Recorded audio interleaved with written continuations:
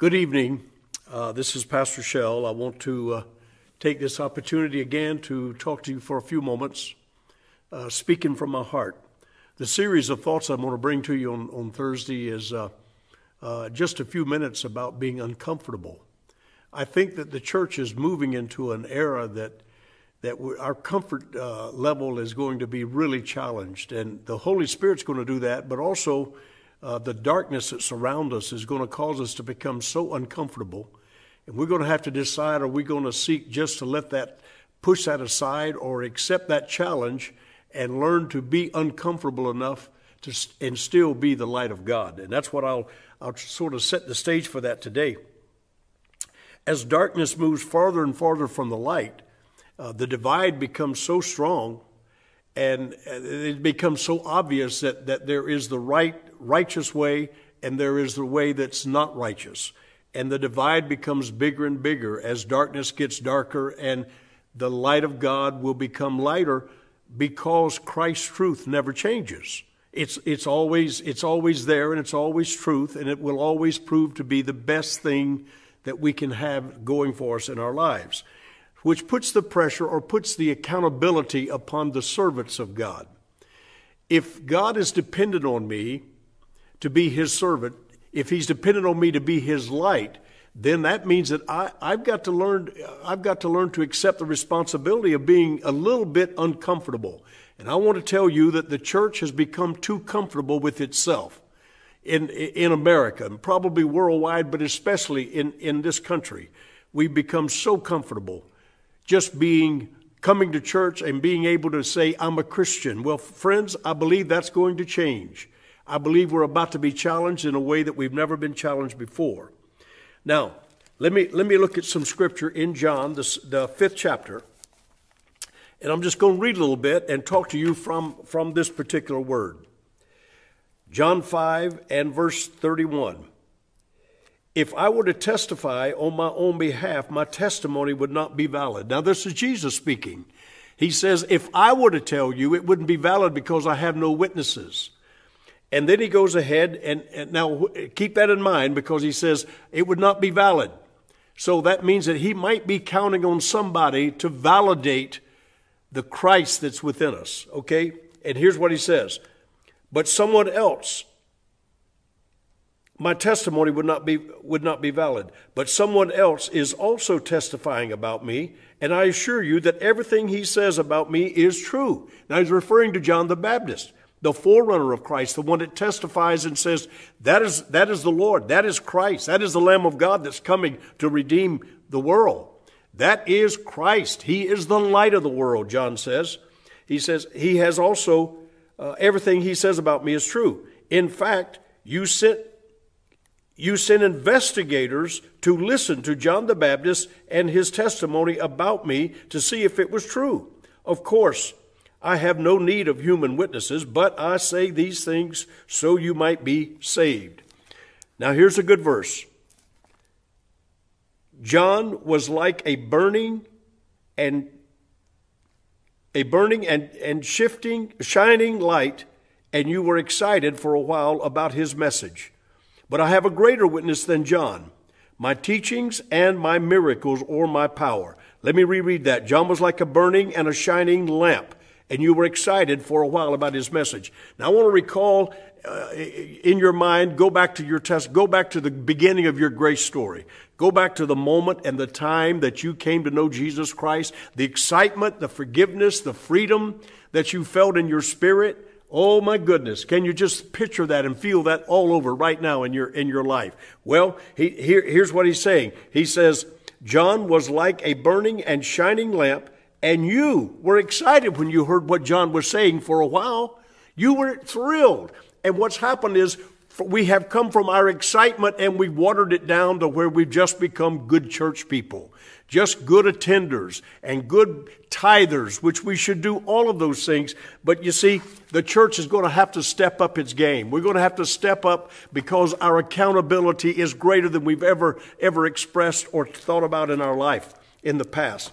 And so we've got to step forward now. John came and gave an exciting story, and everybody heard it and said, here he is. He's talking about something that's never happened, that's about to happen. And it happened. It was Jesus, the Son of the living God, who came and dwelt among us and redeemed us at the cross. Well, that's what happened to each of us. Jesus came and miraculously wiped away our sins, and that excitement of being born again and loving God was so fresh in our hearts. We were so anointed of God. And then watered down came. Watered down time came. And that's sort of where we're at now. Well, if we're not going to wake up with what's happening right now, maybe the watered down Christian is going to remain watered down. And maybe he'll just be a Christian by name. Maybe he'll just identify with being a Christian nation, which we know it's not a Christian nation anymore. There has to be more to it. Where's the excitement that John said, that Jesus said, you were so excited? And I know every one of us started out our faith walk with great, great excitement. And so I would say to us, what makes us uncomfortable? What is it? What are some of the uncomfortableness that we're facing? Maybe just the fact that God calls us his light. Does that make us uncomfortable? Because we know our shortcomings. We know our failures. We know when we study and pray, or we know when we don't study and pray. We know when we worship. We know when we don't. Are we perhaps uncomfortable with our own testimony? Maybe our own grace story is not as emphatic and strong as it ought to be. Does that not cause us to be uncomfortable? Because we should feel some uncomfort. We should. Well, and yet the Lord says, you are my light. And so it seems to me like I think often of the things that are going on in my life, and I say, man, at times I'm uncomfortable. God calls me his light, and I'm sort of slacking. Or do you feel like you're slacking at times? And so we feel that uncomfortableness, and that's a good thing, to feel uncomfortable with my walk with God, and I want to become comfortable. And so the first step with that is recognizing that I am God's light.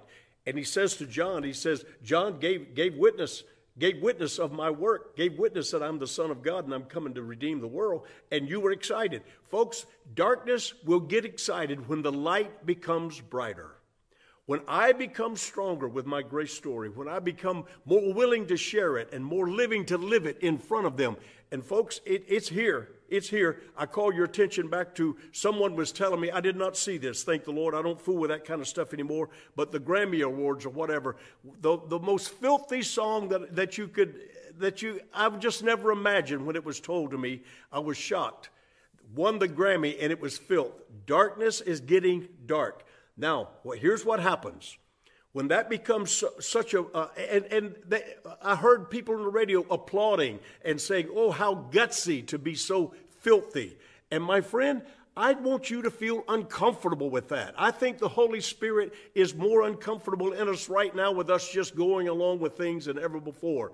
Let us not allow the Holy Spirit to be uncomfortable in our lives, because we're not speaking up and we're not living the light bright enough that darkness is not comfortable being with us. We don't need to listen to that kind of stuff. We don't need to be associated with it. And my friend, we need to begin to speak out as we've never spoken out before. It's time to become uncomfortable, and it's okay to be uncomfortable with the works of darkness. We're not into a popularity contest. Jesus didn't come to be popular. Jesus came to redeem the world. Jesus came to be the light. You're not here to be popular on the earth. You're here to redeem the world. You're here to be the light and lead everyone to the Lord Jesus Christ. Another thought of being uncomfortable is this. It's uncomfortable now to tell people that Jesus is the only way to eternal life. And yet he says it very plain. He says, I am the truth, the way, and the life. I am the forgiver of sin, and sin cannot be forgiven except the shedding of the blood of Christ. We're uncomfortable saying that there's only one way to heaven, only one way to eternal life, and that's the Lord Jesus Christ. Well, it's okay to be uncomfortable. Just don't stay that way. Let our uncomfortableness be overcome us to the point that we say, hey, I want to identify Jesus. I want to say that indeed He is the only true way of eternal life. And so our uncomfortableness I think it's going to get greater and greater, but that's okay. John had to be uncomfortable coming out of the wilderness and proclaiming there is one way, there is one man, there is one Savior, there's one Redeemer, there's one baptizer. He had to be uncomfortable. The church needs to endorse the idea that it's going to be uncomfortable on the earth for the body of Christ in these last days, and we are in the last days. You're going to become more uncomfortable than ever before if you have a real true testimony of Christ. Now, if you don't, you're just going to float along. And I'm afraid that many people in Christ, or many people that were in church, this uncomfortableness, they're not going to speak up. They're not going to let their light shine. They're going to stay silent, and they're going to dwindle away. I don't even know that they'll be back in the house of God to worship. I really don't. But I'm telling you, folks, those that are left, those that are able to say, I am uncomfortable with darkness, and I'm going to speak the light. I'm going to speak the truth. I'm going to say that Jesus is the only way to heaven. And we need to say that and express that. And let me say this in closing. If my character does not reveal the character of Christ, that needs to make me uncomfortable. If I'm enjoying things in the world more than I'm enjoying the fruit of the Spirit and the gifts of God, that needs to make me as a person of God uncomfortable. We need to examine ourselves and say, am I comfortable with who I am? Because I am not. I'm not comfortable with who I am. I'm comfortable with who Jesus is in my life, and I want his character to be revealed in me more and more. And so every day, I look for that opportunity to be more like Christ, because I'm not comfortable being the way that I am. The church has to wake up and say, let's get out of our comfort zone. Let's get out of this business of just relaxing and just praising and looking around and critiquing avenues to make our praise brighter. I'll tell you what makes your praise brighter: the light of God. When the light of God is shining in our lives, my friend, the great story, your great story, will go forth and touch darkness. It will touch darkness. Darkness has only one fear, and you know what it is? It's the light of God. Darkness has only one person to fear now. It is you. Wherever you're at, the darkness around you fears you because you are the light of God. Oh, what an awesome, and that does make us uncomfortable to know we have that kind of responsibility on us, that we're the light. Wherever we're at, we are Christ's character. I challenge you, my friend. I challenge you to allow the character of Christ to become bigger, brighter, and sweeter and more powerful in your life than you ever have. I challenge us to rise up to the occasion, be uncomfortable with who we've been, and seek the comfort of the Holy Spirit of who he wants us to be.